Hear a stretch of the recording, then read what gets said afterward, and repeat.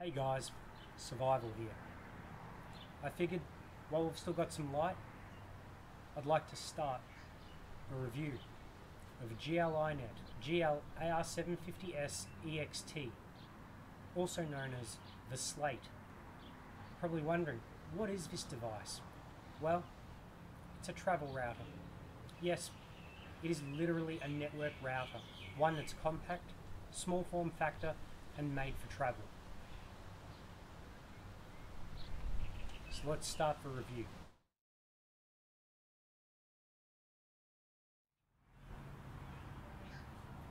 So as you can see, the Slate travel router comes in a very nice, simple, yet very easy on the eye, stylish packaging.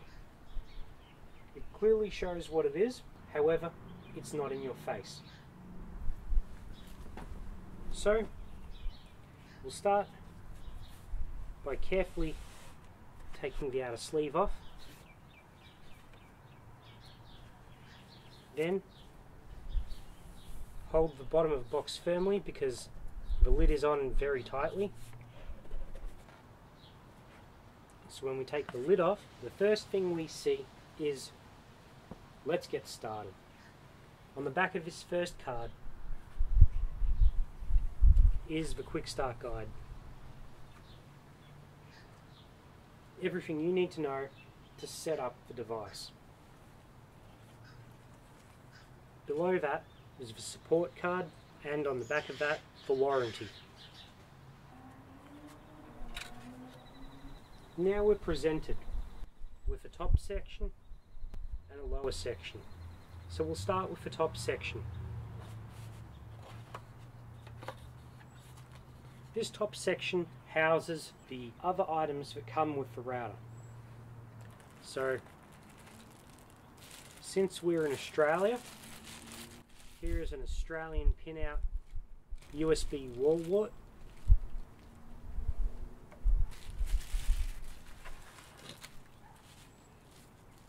And then in this other pouch is a standard USB to micro USB cable. This is for powering the device.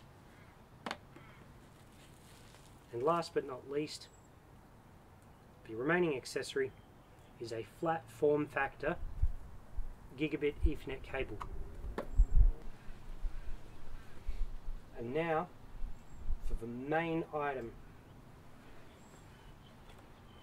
Here at the front is the actual travel router.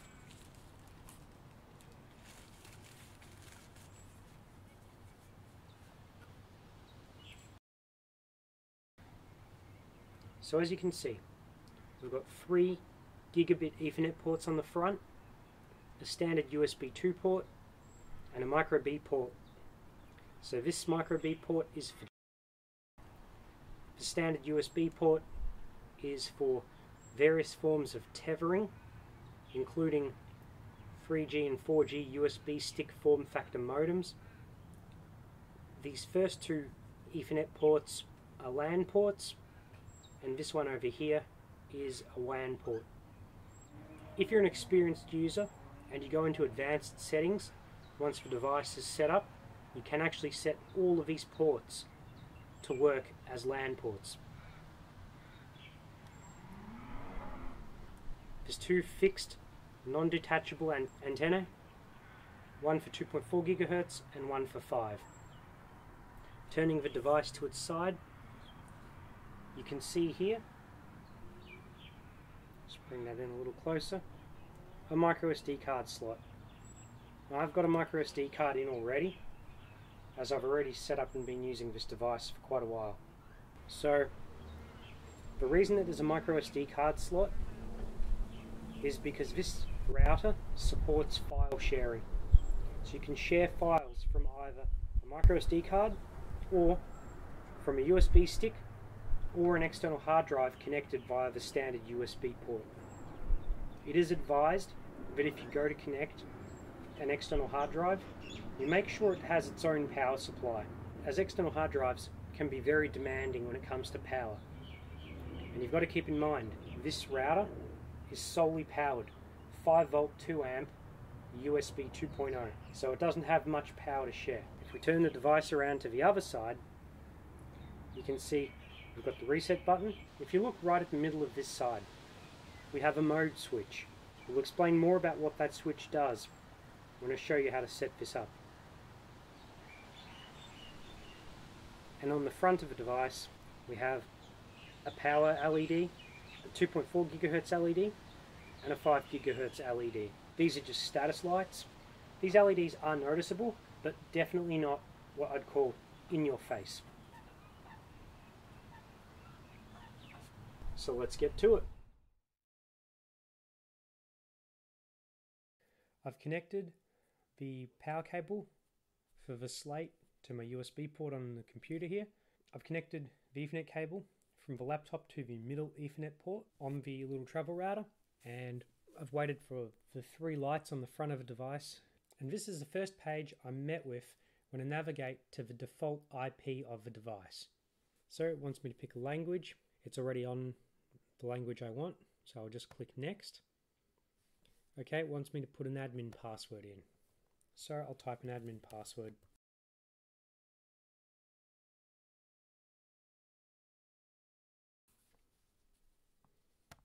And submit.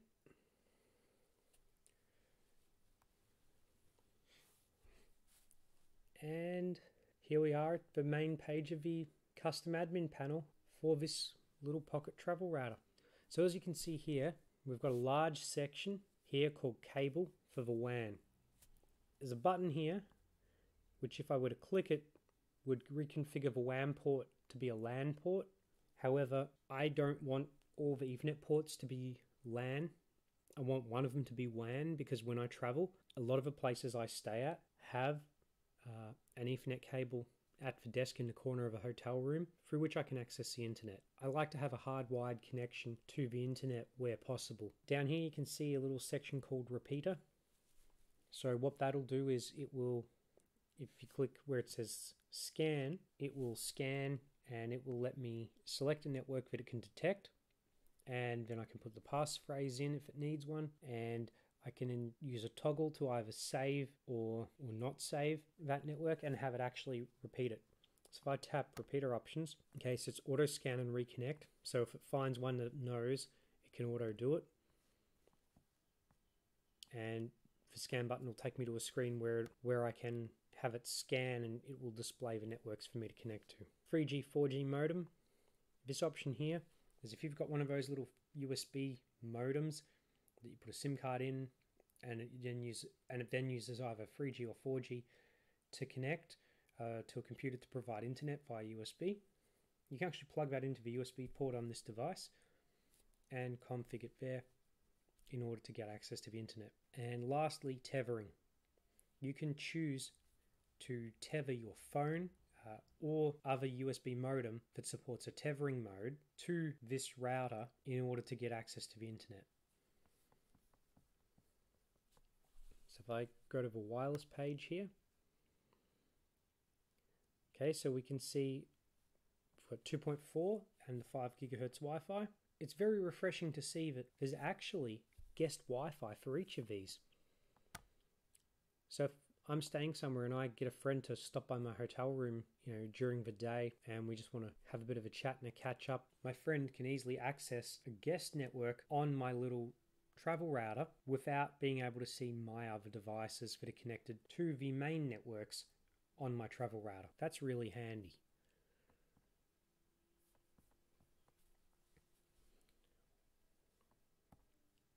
Under clients, we can see the clients, and we can even block specific clients. That's a really handy feature to have that's easy to access. Firewall, cool. So we can do port forwarding, we can open ports, and we can even set a DMZ. So we can set one IP address to be a demilitarized zone where port forwards, rules regarding opening of ports don't apply. Everything is simply available.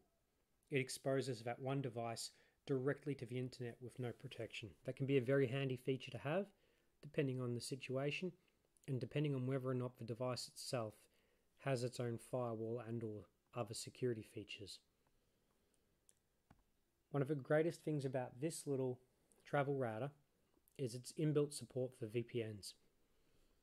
So it supports both client and server for OpenVPN.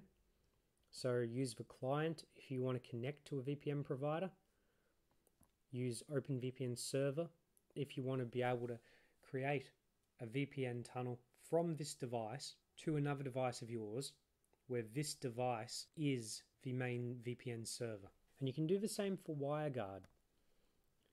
They've included WireGuard support, which is really good, because WireGuard gives you the high level of security, but it works faster than OpenVPN. And once again, it's got a client and a WireGuard server.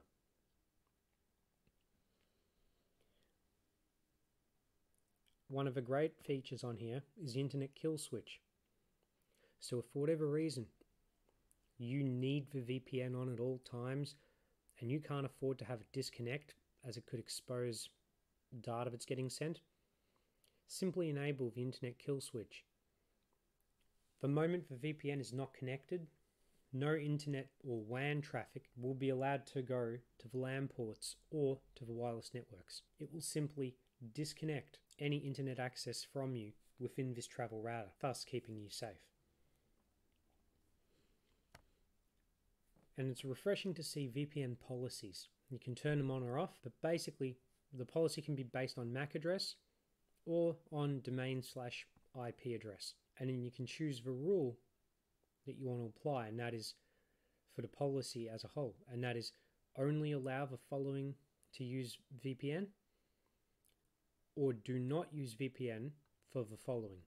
So you can either only use VPN for certain devices or exclude certain devices. This can be very handy depending on your setup.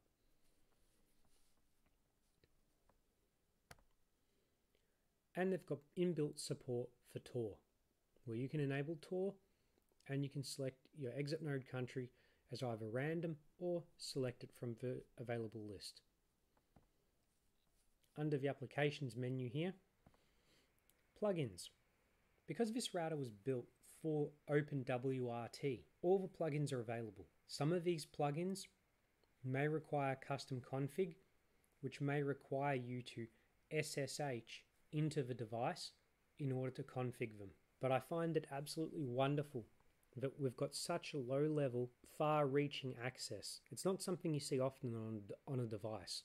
Usually, devices are locked down, only what the manufacturer wants to let you have, and only the bare minimum. Here, we've got access to everything. That said, it doesn't surprise me, because GL-iNet, they have a GitHub repository with all the source code for the firmware that runs on this device. So you can actually go and roll your own version of the firmware, which is wonderful, because it lets you see what's happening. It lets you verify that there's no nefarious code in there that could steal your data and offload it somewhere else. And if for whatever reason you still don't trust the manufacturer provided firmware updates, simply download the latest source code, compile it, put it on the device yourself. There's no need to be 100% reliant on a closed build. There's a remote access page where you can set up cloud access or DIN DNS access. There's a captive portal feature. So if you enable the guest networks on this router, you can set up a captive portal. So you'll be able to limit how long your friends are on your guest network. This won't apply in every case, but it's handy to have. File sharing. So share via LAN. That's really good because it just means anything that's on the local area network here connected to this device will be able to access the files. Share via WAN. It'll push it to make it visible to upper level networks. So if I've connected the WAN port on this device into an existing network in order to get internet access, if I'm using share via WAN, everything at that other level of the network would be able to see the file share. So I'm going to leave that off. Writable. So if you've got an ext4 or NTFS file system, you'll be able to write to it. That's really wonderful that it actually has NTFS support. Not a lot of other devices support NTFS. Usually it's just ext4. I really love having that extra flexibility of NTFS support. And in current directory. So if I click this, so I can see now multiple different things here. So system volume thing there, which appeared when I formatted the card. So I can select SDA1 and click apply because I have a micro SD card that I've put in this little router. Let's just look at this last section, more settings. Okay, so admin password. Okay, so that's where I can change the admin password.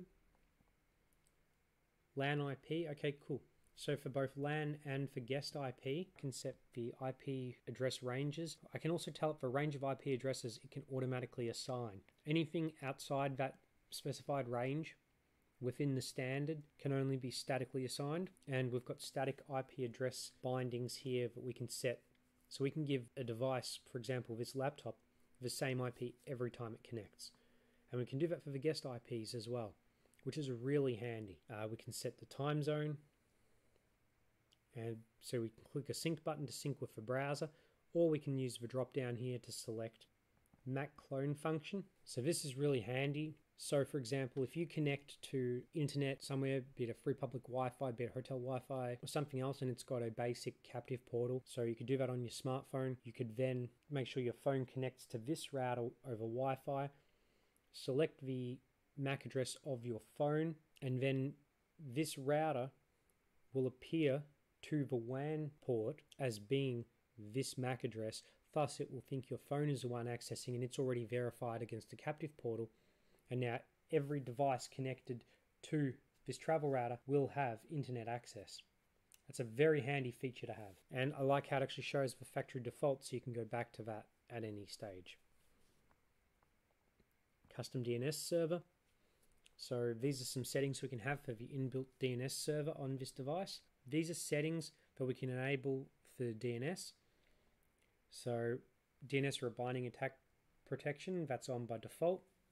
We can choose to override DNS settings for all clients in case clients have different settings. We can do DNS over TLS, Cloudflare or NextDNS. DNS crypt proxy settings and manual DNS server settings are all different toggle options we can enable. I'm just going to leave that as it is for now. Okay, button settings. So this brings us to the button on the side of a device. Now, when they say button, they mean switch. As you can see here on the screen, they call it a switch button. We'll just call it a switch. So it's a 2-position switch, left and right. This switch is really handy because it lets us have a physical means of determining whether or not we're connected to VPN. So by default, no function is assigned to it. However, we can set it to do either WireGuard on and off, OpenVPN on or off, or Tor on and off. Now you can't change which side is on, which is off. That's fixed. However, being able to simply power the device up, flick a switch, give it a moment, and know that the moment then that you get internet access, the VPN is connected, is really handy. So network mode. This is something I really like about this device over many of the other travel routers. And that is I can change its mode. So currently it's a router. I can set it to be an access point. And basically, so what an access point is where you physically connect into a network, plugging into the WAN port on this device, but then it simply just gives off a wireless network, so you get wireless access to that network. That's all an access point is. One thing to note also is if you click through each mode, you'll see changes. So access point, physically connected in via Ethernet. There's internet on the other side of a gateway that you're connected to. Firewall only exists at the gateway or between the gateway and the internet if the network has one. And then there's you. If we go to extender mode, this is one of the things I love about this device, is that I can simply use the repeater functionality that you saw on the main page of this admin panel in order to pick up a Wi-Fi signal, for example, hotel Wi-Fi that I've got access to, but it's a weak signal because let's say the access point that the hotel has is down the far end of a corridor. It's a concrete building and I'm all the way at the other end of the corridor. So I can get a signal at the door to my hotel room, but if I'm laying on the bed, I'm too far away, there's too many walls, I can't get a signal. So I can set the travel router up at the door to my hotel room, just inside the room, where it can actually connect to that signal. It can then extend that network giving me a strong signal from the travel router to my devices and effectively relay my traffic from my device to the access point to give me access, albeit at degraded speeds, because the weaker the signal between the access point and this travel router when operating as an extender will be the limiting factor as to how fast I can access the internet compared to being directly connected to the access point. And there's WDS as well. This is really handy. One thing to keep in mind though, according to what it says here, when you use access point, extender, or WDS mode, you may not connect to this UI again. You can press and hold the reset button for 4 seconds to revert back to router mode. Now that is an important thing to keep in mind. Write it down on a piece of paper if you have one of these devices. Take a screenshot and print it out, fold it up, put it in the mesh pouch in the case for this device if you get the case. That is something to remember, because otherwise you'll just be very frustrated. How do I get back to the interface if you've had to put it into access point, extender, or WDS mode? We also have a revert firmware button to take you back to factory defaults, and advanced brings up an advanced set of options.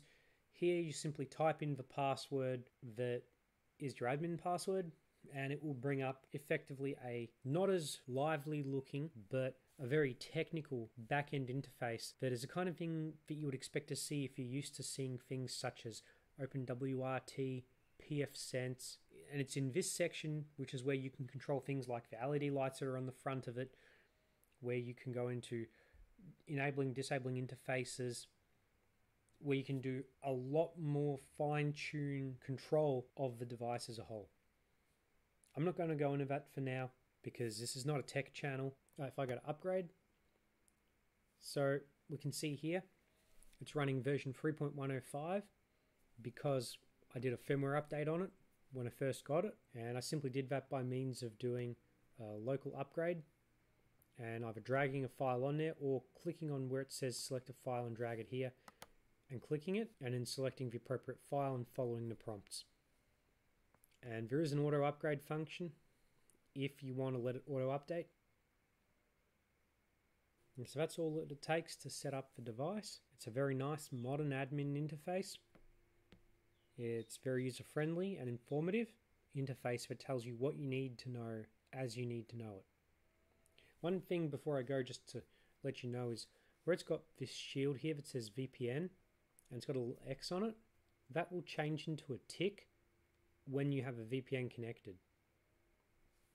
That's one of the things I really like about this, is this little visual at the top of the admin panel is a live updating status of this little travel router. There is, however, one accessory that I highly recommend you get, and that is get the applicable storage pouch for the GL-iNet device you buy. This is the pouch for the Slate. It's got one large zipper that goes around the outside, a very strong, well-attached pull tab, allowing you to quickly and conveniently retrieve it from your bag. When you open the pouch, one side has a common central elastic that is segmented.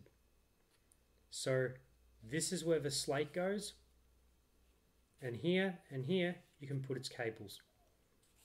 On the other side of the pouch is a nice large mesh pouch where you can put any other accessory that you need to take with you or want to take with you, be it other USB sticks, another Ethernet cable, or, as a friend of mine suggested, a small little device such as a Chromecast. So let's see how it fits. To start, gently put the antennas down, making sure that these nice rounded corners are near the outside, and that we're being careful to not hook the antennas on the elastic. Slide the device in.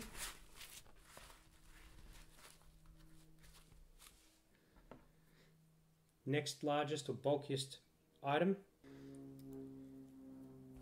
the USB cable, and lastly, the Ethernet cable.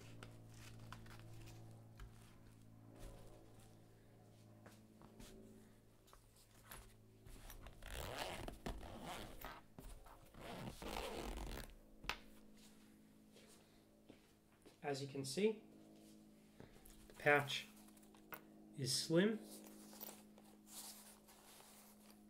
and everything is happily contained where it is. If I give it a little shake and now carefully go to open it up,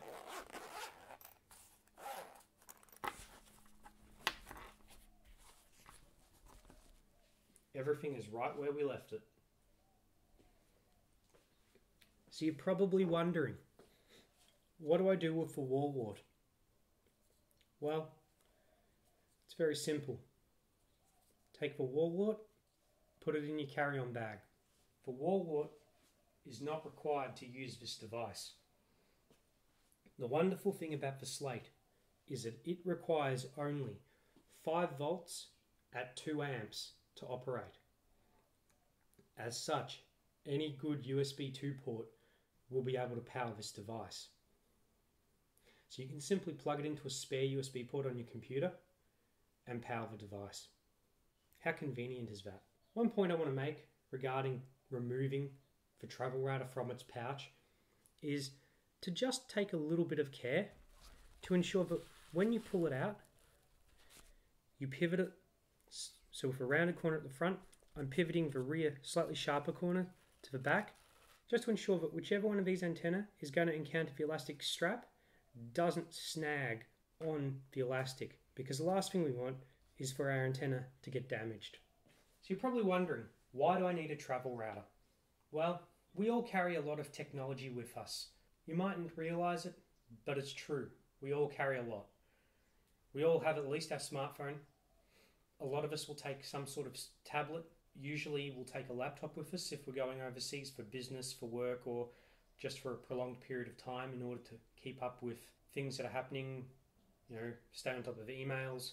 And, if you're, for example, if you're a photographer, well, you might want some access to some software to go over some photos, to look at some of the raw photos you've taken. It's just a convenient thing to do. It's just to take a laptop. The problem with these devices is, with the exception of a laptop, all the rest are designed around the concept of having either internet access or at least network access to a local network. Now, when I say local network, I don't mean cellular network like a mobile phone company.